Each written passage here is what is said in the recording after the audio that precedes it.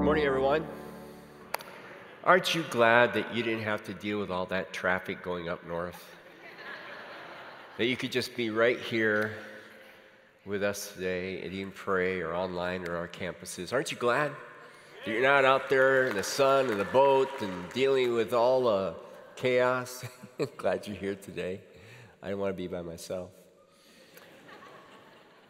I want to talk to you about a hymn that I grew up as a kid singing, and the older I got and the more that I would hear this hymn, it began to deeply resonate with me, especially the third stanza of it. In fact, you're going to be singing it after the message, along with some other great ways that you'll have to worship God as well. But this song in particular has really resonated with me, and I'll be honest with you, it troubles me. And when I say that it troubles me, I'm not saying that because it's heresy or it's wrong. It troubles me because it's so dead aim accurate. The hymn was written by a Methodist minister. His name was Robert Robinson. He wrote it in the mid-1700s. And you have probably heard it. It's been kind of changed a little bit and put in different format. But it's the hymn that begins this way. It says, "Come thou fount of every blessing, to my heart to sing thy grace. Streams of mercy never ceasing, call for songs of loudest praise." And then Robert writes, "Teach me some melodious sonnet, sung by flaming tongues above. Praise the mount I'm fixed upon it, mount of God's unchanging love." I love that first stanza. It just speaks so much about God's grace and God's goodness to us. In the second stanza, he says, "Here I raise my Ebenezer," which is like a standard or a stone. "Hither by thy help I'm come, and I hope by thy good pleasure safely to arrive at home. Jesus sought me," he said, "when a stranger, wandering from the fold of God. He to rescue me from danger interposed his precious blood." In other words, he intersected my life. Actually, he was quite a scoundrel before he came to faith, and he actually went with some others to hear the great preacher George Whitefield preach when he was in England, and with the intention of mocking Whitefield. Can you imagine that? Harassing him, and instead God's word pierced him and changed his life at that meeting, that sermon that he heard. But here's the verse that bothers me that he writes. It's the last verse. He says, "Oh, to grace, how great a debtor daily I'm constrained to be." I am, and so are you, right? We can never pay God back for what he's done for us. "Let that grace now, like a fetter, bind my wandering heart to thee." And I see that, I hear it, it's like, yeah, that's what I want. I want to be bound to the heart of Jesus, all right? Now, here's the part that bothers me. "Prone to wander, Lord, I feel it. Prone to leave the God I love. Here's my heart, oh, take and seal it. Seal it for thy courts above." It's that prone to wander part. It's that prone to leave part. And he talks about that. He uses wander at least twice in this, or three times actually, if you go back further in the song, and then this idea of leaving.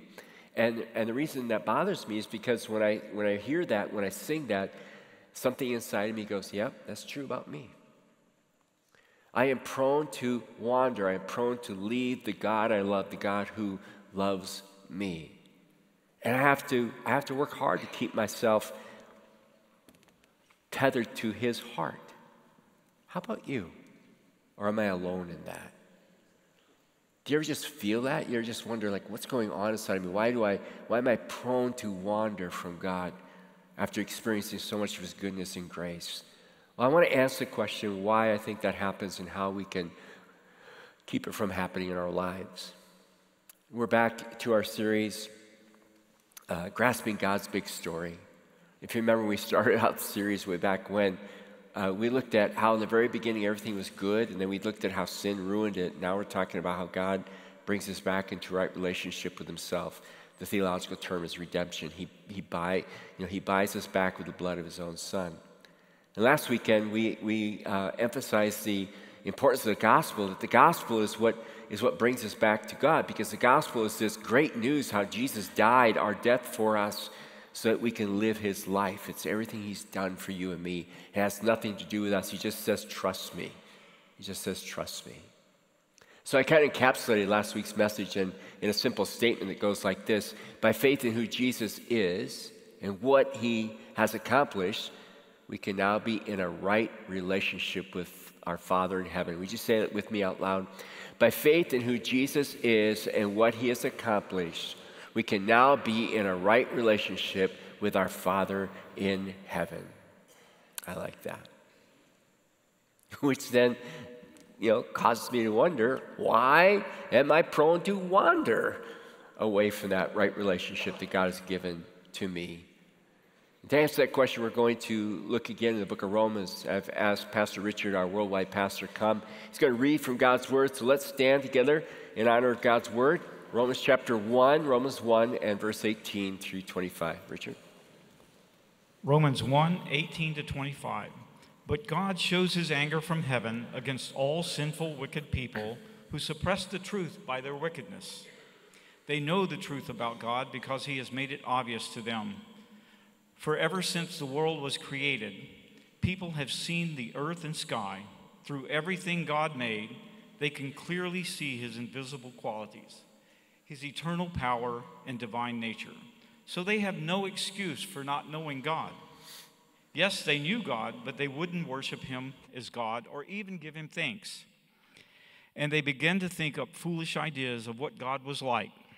As a result, their minds became dark and confused. Claiming to be wise, they instead became utter fools. And instead of worshiping the glorious, ever-living God, they worshiped idols made to look like mere people and birds and animals and reptiles. So God abandoned them to do whatever shameful things their heart desired. As a result, they did vile and degrading things with each other's bodies. They traded the truth about God for a lie. So they worshiped and served the things God created instead of the Creator himself, who is worthy of eternal praise. Amen. Amen. All right, you guys can be seated. Thank you. Paul wrote those words to believers who were living in and around Rome, just like you and me. And what he does, he says, I've told you that you've been saved by the gospel. You've been saved by what Christ has done for you. But it's like Paul says, now I want to kind of go back. I want to talk about the human condition, the darkness of the human soul. Because there's something from your past that is still there. It's part of human nature, and I really need you to be careful with it, because if you're not, it's going to move you away from God rather than to God. It's that prone to wander part of us. In order to expose it, what Paul does is he kind of talks about what our lives were like before we became followers of Christ. He talks about why the world is the way it is, why people are the way they are. And he begins with a pretty bold assertion. He basically says, every human being knows the truth that there is a God. Every human being knows the truth that there is a God. And then he talks about natural revelation. He just says, look around you. I mean, the last week here in Minnesota has been just beautiful, hasn't it? And you just go down to the lake or walk through the woods if your allergies don't take your life before that. I doubled up on antihistamines yesterday. That was not a good idea. I was ready to run a race last night. But anyway, it's just beautiful. It's just beautiful. And for me, at least, it always triggers me to think about God. And so what Paul is saying is this. He's saying, creation was made the way it was because God's trying to tell us something about himself. There's an author by the name of Michael Kendrick. He wrote a book called Your Blueprint for Life. And in it, he says, if God wanted to be anonymous, if God kind of wanted to keep to himself, he wouldn't have done everything he did in creation. And it reminds us, think about the Milky Way, for instance, all those stars out there. I don't know about you, when I look up into the starry night, I just think about eternity. I think about God. Or he says, how about the swirling galaxies? Like this amazing what the modern telescopes can do these days. This is the galaxy Betelgeuse. That's literally what it's called. Or how about, the Rocky Mountains, the towering Rockies, or the vast ocean, or you get to something as beautiful and as mighty as a little hummingbird. Just, these amazing creatures, these amazing things that God has done, just to shout at us and say, I'm here, I'm here, I'm here. It's almost like Michelangelo when he painted the Sistine Chapel. The result of that is something was going on inside of his mind and his heart. He just simply got it out in art form and put it out for everybody to be in awe of and to enjoy. And it's like what God does in creation. He takes what's inside him, so to speak, and he just paints it, right? And we're part of it. So we can be in awe of him. Now, all of that is not going to save anybody. It's not going to redeem us, right? But it's meant to point us to a Redeemer. It's meant to cause us to call out and to seek out God, who then shows us his Son, and then shows us in his Son how our lives might be reconciled to him again. But Paul says in that passage of Scripture, he says, what happens to us is we won't let it take us to Christ. We stop with the creation, and then we make a God out of the things that God has made. Or if we don't do that, even after we come to faith in Christ, we have a tendency to drift away from God and once again drift back into, wanting to worship what God has made rather than worshiping God himself. And the words that he uses there in the Greek means we literally, he goes, the human race literally presses down the truth in order to embrace a lie. Look at that passage. Here's what he said in verse 20 when he says, yes, they know God, but they wouldn't worship him as God or even give him thanks. And they began to think up foolish ideas of what God was like. As a result, their minds became dark and confused. I want to hold that verse there for a moment because in this verse we have a clue as to what causes us to wander. We have a clue as to what causes people not to follow the trail and end up with the true and living God. And Paul says it has to do with ungratefulness. It has to do with not being thankful. And he says the result of it is, look what he said, the result of it is we think up all kinds of foolish ideas, which is kind of a commentary on our world and our culture today, isn't it? Now, what does Paul mean when he says we're ungrateful? We're not thankful, and that's what kind of causes us to wander away from God, whether we're a follower of Christ or whether we're a pagan out there, right? Well, Tim Keller, when he talks about this, says, that idea of being ungrateful, another way to understand it is the whole idea of plagiarism. You know what plagiarism, is, right? Plagiarism is when I write something and by the way, everybody here is a plagiarist to some degree. All right, we all beg and borrow. But true plagiarism is when we write or say something and we don't give credit to the source. So I write or I say something and I do it in a way that it makes it seem like, or I literally boldly just claim I came up with it, and I didn't.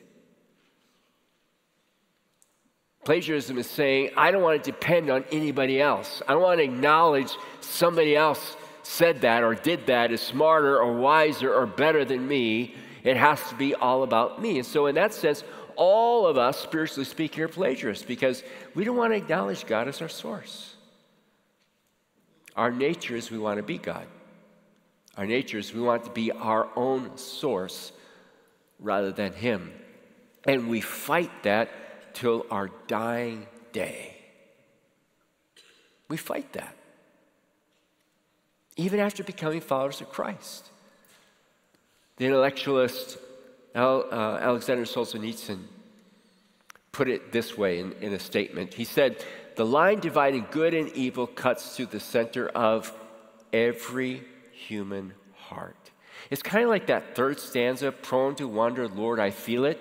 That's what we're feeling. It's that line that cuts through us. Paul describes it in a very biographical way. Read it sometime, Romans chapter 7. But if you want to read it in a more simplistic way, just go read Galatians chapter 5. Because in Galatians 5, Paul says, look, there is a battle going on inside all of us. Between God's Spirit living in us, the truth living in us, what we know to be true living in us, and our own flesh, our own small s spirit, which kind of wants to do life our own way, which wants God to operate according to how we think God should be. You know, if you gather 100 people off the streets and stick them in a room, I bet that if you ask them the question, do you believe there is a God? Nearly all, not all, but nearly all would raise their hands. Yes, I believe there is a God. But if you then turned around and explained to them who this God is and gave them a pretty in-depth description of the God of the Bible, Old and New Testament, and what he has said about all kinds of things and what he demands and what's involved in following him, and then ask, now, how many of you believe in God? I think you have far fewer hands that would go up. That's because of this thing in us where we want to be our own source, we want our own independence, and we battle that thing every single day. And here's the danger of it. You ready? For you and for me. Here's the danger of it. Every human who does not worship the true God, listen, is going to worship an idol instead. You either worship God or you're an idolater. Doesn't matter if you're an atheist, doesn't matter who you are. You either worship God or you're an idolater. David Foster Wallace passed away in his 40s. He suffered terrible mental depression and he committed suicide. But he was a brilliant writer, English teacher, novelist. He wrote a pretty popular novel called Infinite Jest and was considered one of the top 100 novelists in our history from about 1900 till the 1990s. And he gave a speech at Kenyon College, and I want to read to you a little bit of what he said, because he just nails this whole idea of how prone we are to idolatry, how when we wander away from God, we wander into idolatry. Now, I don't know that he was a Christian, by the way. I assume from what I've read about him that he was not, but just listen to what he says. This is his commencement speech to these students. He writes and he says, in the day-to-day trenches of adult life, there is actually no such thing as atheism. There's no such thing as not worshiping. Everybody worships. The only choice we get is what to worship. If you worship money and things, if they are where you tap real meaning in life, then you'll never have enough. Never feel you have enough. It's the truth, he says. Worship your body and beauty and sexual allure, and you'll always feel ugly. And when time and age start showing, you'll die a million deaths before they finally grieve you. Worship power, you'll end up feeling weak and afraid. You'll ever need more power over others to numb you to your own fear. Worship your intellect, being seen as smart, you'll end up feeling stupid, a fraud, always on the verge of being found out. That must have been quite the commencement speech to the graduating seniors. To have this guy stand up and tell you you're an idolater. And whatever you worship is going to control you. And in his mind, as he laid it out, leave you unsatisfied. So if that's true, and I believe it is, and I believe that's what Paul is saying, is that apart from God, you're going to worship something or someone. And if it's true that our nature is to gravitate toward idolatry, right? Prone to wonder, Lord, I feel it. Then the question is, have you wandered into idolatry?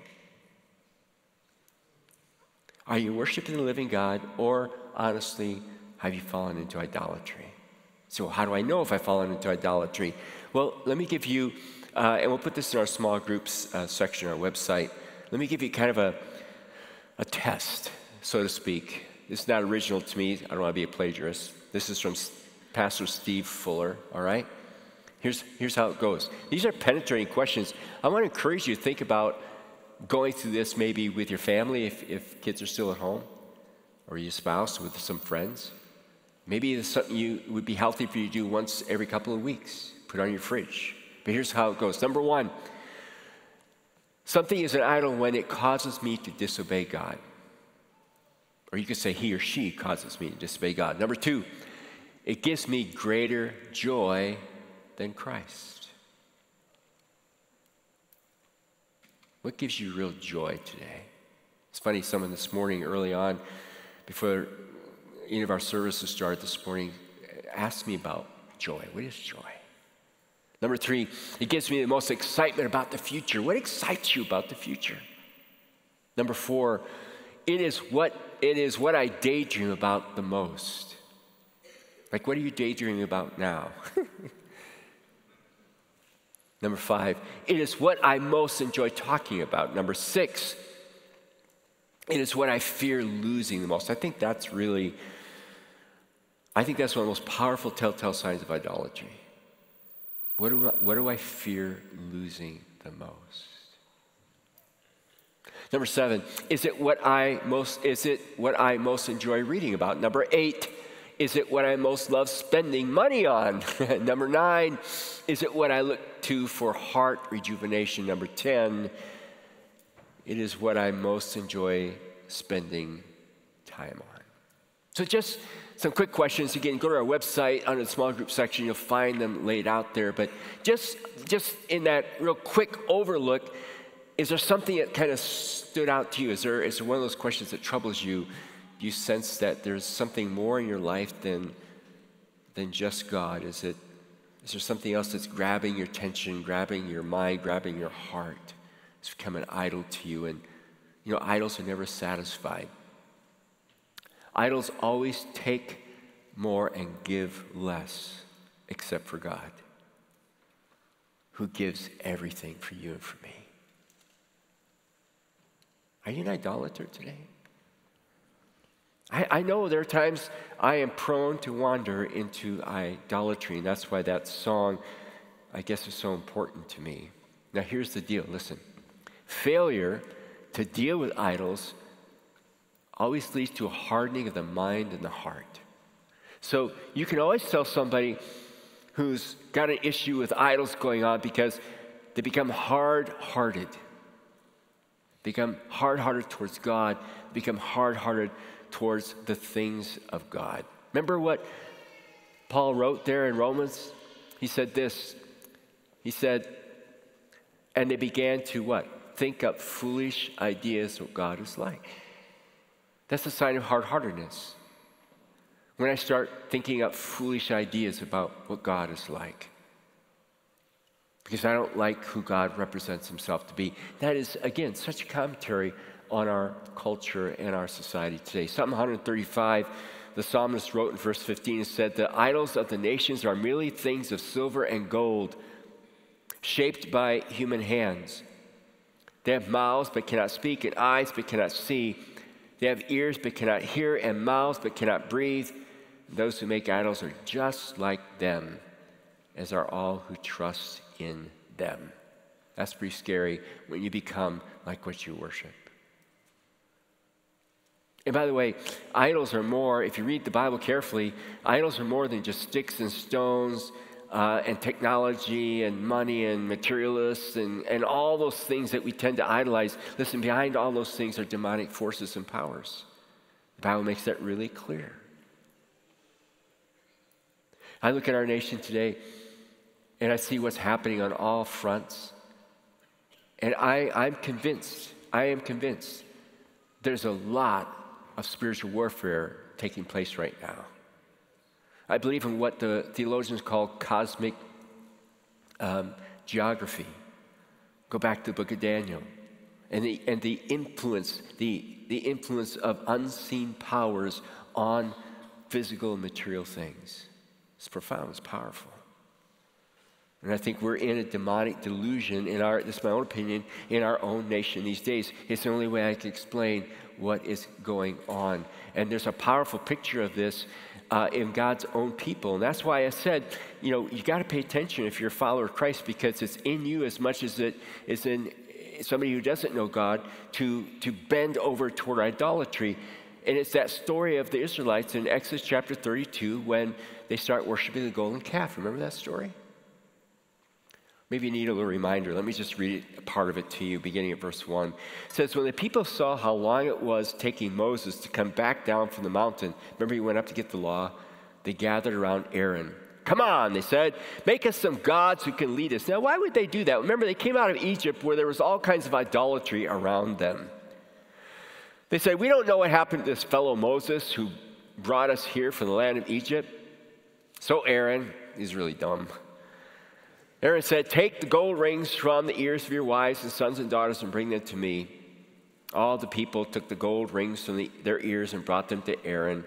And Aaron took the gold, melted it down, molded it into the shape of a calf. When the people saw it, they exclaimed, oh, Israel, these are the gods who brought you out of the land of Egypt. Aaron saw how excited the people were, so he built an altar in front of the calf. Then he announced, tomorrow we're going to have a festival to the Lord. See, remember God said, thou shalt have no graven image of me?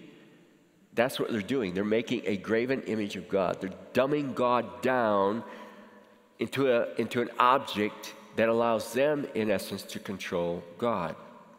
Verse 6, the people got up early the next morning to sacrifice burnt offerings and peace offerings.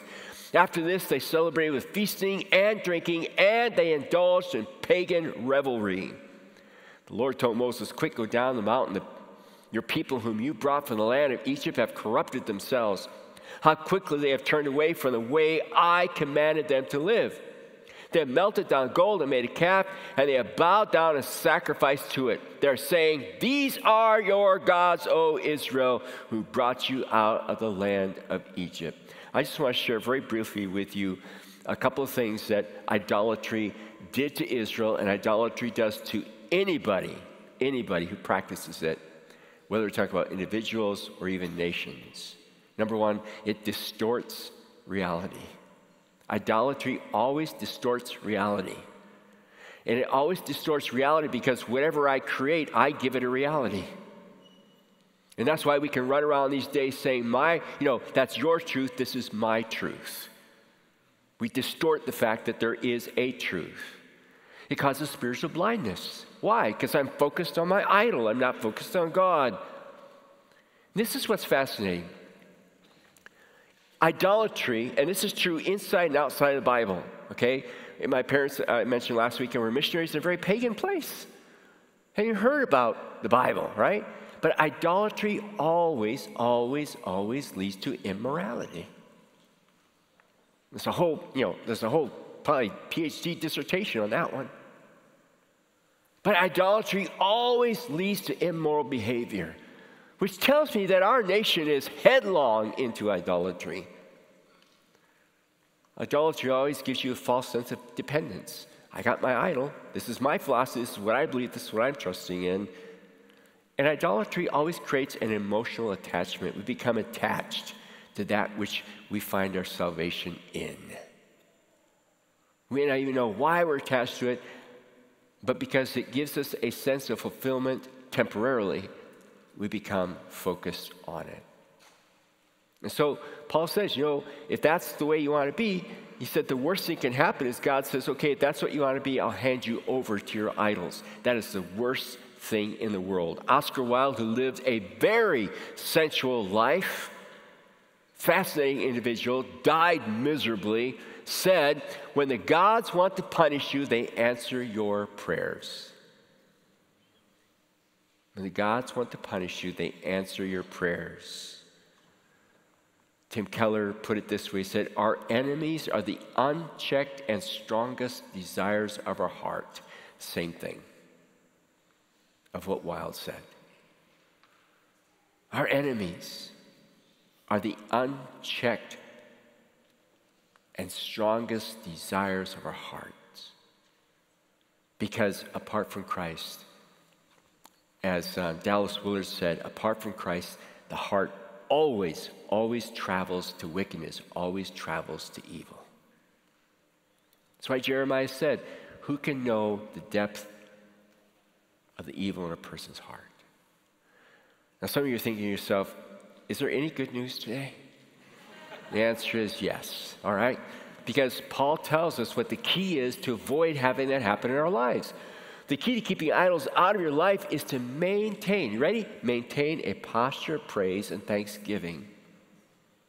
We finished the last service like you're going to do it in worship. We had the choir, the orchestra up here. It was potent. It was so powerful. See, what keeps us from idolatry, what keeps us from wandering is when we maintain a posture of praise and thanksgiving for all that God has done and is doing for us. When we live in praise, when we live in thanksgiving, when we get a clear picture, it's you don't want to wander. But that's an act of the will. I have to make that choice. Again, let me just give you a couple thoughts about that and I'll close. One of the things that maybe some of us need to do, I know I need to work on this, is begin shifting my focus away from myself. You know, one of my constant prayers is, Lord, forgive me for any self-interest. Help me to lose all self-interest. I pray it every day because I'm terribly interested in myself every day. And so are you. Lord, help me to get my focus away from myself only to you. By daily recognizing your goodness, by daily recognizing your provisions, your life, your creativity that's all around me. You find what you look for. If you'll intend every day to look for God, I promise you, you'll find him. It's a different way to live, isn't it? Number 2, cultivate contentment by focusing on what you have rather than what you lack. You got to cultivate thanksgiving. You got to wear those grooves into your mind. So be thankful for what you have. Stop thinking about what you don't have. You know, Marcia and I, when we first started out in ministry, we lived in a trailer. We drove a rust bucket car. We had our first child, and our highlight of the week was to go to Bob's Big Boy and have the lunch buffet on Thursdays in Port Clinton, Ohio. You know, I look at that now and I thought, wow, you know, and I think that was miserable. But you know, we were very content back in those days. We were actually happy. And now that we've accumulated more as time goes on, it's harder to be content. Isn't that interesting? Cultivate an attitude of contentment with what you have. Number 3, recognize and be thankful to the giver. And while you are recognizing and being thankful to the giver, I know this is going to sound a little bit weird, all right? Don't think that you deserve all the gifts that you've been given. Be thankful to God, but don't think you deserve all those gifts that you have. Because our tendency is to focus on the gifts, and that's what gets us in trouble. Number 4, live generously enough to keep yourself dependent on God. Some of the happiest people in the world are the most generous people in the world.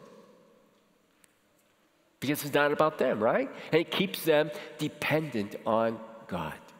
And last but not least, regularly engage, and this is what we're going to do now, regularly engage in private and, listen, public praise and thanksgiving to God. The Bible says, forsake not the assembly yourselves together. And one of the reasons why is we need to come together. There's something that happens when, as a community, we give praise and worship to God from our hearts. The Bible says God inhabits praise. And that's what we're going to do now. In these next few minutes, we're just going to spend some time praising our God, thanking our God, worshiping our God, and reminding ourselves how foolish it is to ever wander away from his majesty and his presence. Father, as we worship you, I just thank you that it's an opportunity for us to leave our idols, if we have any, at the foot of the cross, and to make you, Lord, and you alone, the center and the focus of our lives. Lord, I pray that from this message forward, that we'll adopt a new mindset, a new attitude, one of praise and thanksgiving, and not fall into illusion that this world offers us, oh God, that what it has is better than what you offer us. We thank you that you are the living God. We thank you and praise you that we can worship you this day. Come thou fount of every blessing. Tune our hearts to the love of Christ in Jesus' name.